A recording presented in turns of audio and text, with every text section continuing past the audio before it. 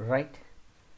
So here the function of vertebral column given. The vertebral column protects the spinal cord and supports the head, and serves as the point of attachment for the ribs and the musculature of the back, right? So this is regarding about vertebral column and bones. And next one, sternum or breastbone. So the bone which is presented in the region of thoracic region, single flat bone, that is a flat bone in the ventral midline of thorax region, that is sternum, right? And this region is called manubrium, right? In notes we will discuss already. So next one, ribs. So how many number of ribs are presented? There is 12 pairs of ribs are presented. So ribs are divided into three different types of the ribs. Those are true ribs, false ribs, and floating ribs. True ribs are first 7 pairs are called true ribs, and 8th, 9th, 10th pair is called false ribs, and floating ribs are 11 and 12. These two are called floating ribs, right? So true ribs. So first 7 pairs are called true ribs. They are attached to the thoracic vertebrae and ventrally connected to the sternum with the help of a hyaline cartilage. So ribs are attaches to sternum and in the region of sternum, and another region is articulates from the vertebral column. It articulates from the vertebral column and attaches to where? Attaches to the sternum. They are attached to the thoracic vertebrae and ventrally connected to the sternum with the help of hyaline cartilage, right? Okay, and next one, vertebrochondral ribs. False ribs are also called vertebrochondral ribs. Which ribs are false ribs? 8th, 9th, 10th are called false ribs. They do not articulate directly with the sternum, but the joint with the 7th rib with the help of hyaline cartilage. 8th, 9th, 10th ribs are not directly attaches with sternum. 3 are jointed and attaches with 7th rib. Along with that, it is attaches with the sternum, right? So that only it is called as vertebrochondral or false ribs, right? Okay, and next one, floating ribs. So which are floating ribs? Last 2 pairs of ribs are called floating ribs. Rib number 11 and 12 or 11th pair and 12th pair are called floating ribs, and they are not connected ventrally. No connection with the sternum or ribs, right? So here what happens? So it is attaches with the vertebral column, vertebrae, so articulates from the vertebrae, and in the ventral side it is not directly it is not attaches with the sternum, right? So that only it is called floating ribs. They are not connected ventrally, no connection with the sternum or other ribs. Each rib has 2 articulation surfaces on its dorsal end, and it is hence is called bicephalic. So bi means 2. So each rib has 2 articulation surface. Attachment of the rib to the vertebral column is 2 articulations. So that only it is called bicephalic ribs. Clear? True ribs, false ribs, and floating ribs. True ribs are first 7 pairs, false ribs are 8, 9, 10 pair, and floating ribs are 11 and 12 pairs. Okay, right. And next one, appendicular. This is regarding about axial skeleton. Next one, appendicular skeleton. How many bones? 126 bones are presented. So bones of 4 limbs. So bones of 4 limbs are bones or limbs which is 4 limbs are presented in the region of 4 limbs. That is, each 4 limb has 30 to 60 bones of hind limbs. So 30 each hind limb, 30 to 60, right? 60 plus 60, 120 plus griddles, 6 bones, 136 bones. So the bones which are presented in 4 limbs, right? So here see, so this is pectoral griddle, and these bones which are presented in 4 limbs. So the bone which is presented in upper arm, humerus. This is the bone which is presented in upper arm, humerus.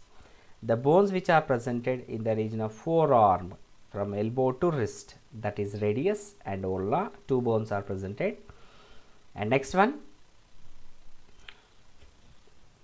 radius and ulna, and the bones which are presented in the region of wrist. How many? 8 bones are presented. Those are called carpals. And the bones which are presented in the region of palm, those are called metacarpals, 5. And the bones which are presented in the region of fingers, those are called phalanges. So total 14 bones, right?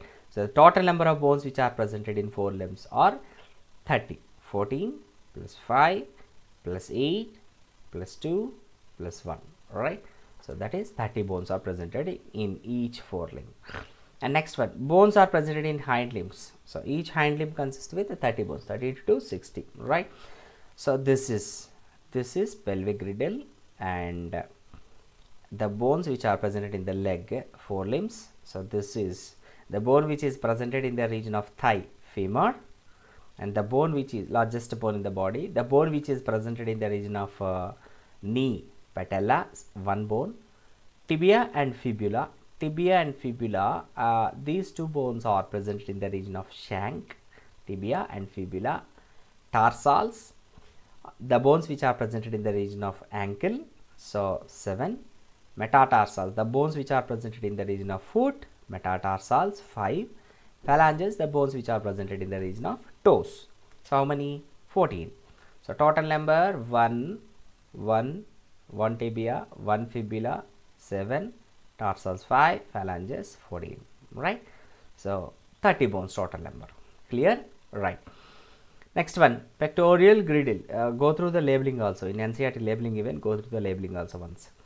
Pectoral girdle. So there is two girdles are presented, pectoral girdle and pelvic girdle. Pectoral girdle, by the pectoral girdle, hands are attached, forelimbs are attached. By the pelvic girdle, what are attached? Hind limbs are attached. So pectoral girdle, how many bones? 4 bones, 2 clavicles and 2 scapula. Scapula is the large triangular flat bone situated in the dorsal part of the thorax between the 2nd and 7th ribs. In the region of dorsal region, the scapula, there is a flat triangle bone is presented. So here this is scapula, this one is scapula, right? It is presented in the region of dorsal region, right? And where it is presented? In the region of thorax, extended up to thorax, the 2nd and 4th ribs, right? The 2nd rib to 4th rib, the scapula is extended, and scapula shoulder blade is highly elevated ridge spine which products a flat expanse process is called acromion process. So the sharp edge of a scapula is called acromion, and the clavicle collarbone articulate with this. So for the scapula, what is attaches? The collarbone is attaches. So this is acromion. By the acromion, from the acromion, the clavicle or collarbone is attaches, right?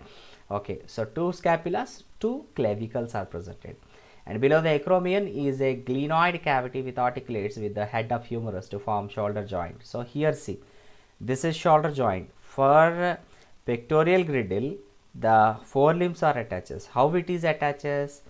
There is a cavity is presented in the region of acromion process of a scapula. So the cavity is called glenoid cavity. For the glenoid cavity, what is attaches? Upper arm bone attaches, that is humerus is attaches and forms a shoulder joint. Clear? So ball and socket joint. Up to this clear? Right. That is important. Where the glenoid cavity is presented, acromion of scapula. In which girdle? Pectoral girdle. For what purpose? Attachment of the humerus. Okay, right. So what is collarbone? Clavicle is a collarbone, right? And next one, pelvic girdle. The pelvic girdle formed of 2 coxal bones, each coxal bone formed by fusion of ilium, ischium and pubis. So this is coxal bone. This coxal bone formed by 3 bones, ilium and pubis and ischium. This is ischium and pubis and ilium. A fusion of 3 bones. Fusion of means each coxal bone formed by fusion of 3 bones. One coxal bone, another side, another coxal bone. 2 coxal bones are pelvic girdle. And at the point of fusion of ilium, ischium and pubis is a cavity. There is a cavity is presented in the region of where it is fused. Ilium, ischium and pubis is fused. That cavity is called acetabulum. So this is acetabulum. And for the acetabulum, what is attaches? The femur bone is attaches. Up to this clear? So here given the point of fusion of ilium, ischium and pubis is a cavity acetabulum to which the thigh bone articulates. The 2 halves of the pelvic girdle meet ventrally to form a pubic symphysis containing fibrous cartilage. So the cavity which is presented in the region of pelvic girdle is called acetabulum. For what purpose? For the attachment of the femur of the thigh bone. And the 2 halves of the pelvic girdle meet ventrally to form pubic symphysis. So both coxal bones are attaches, and with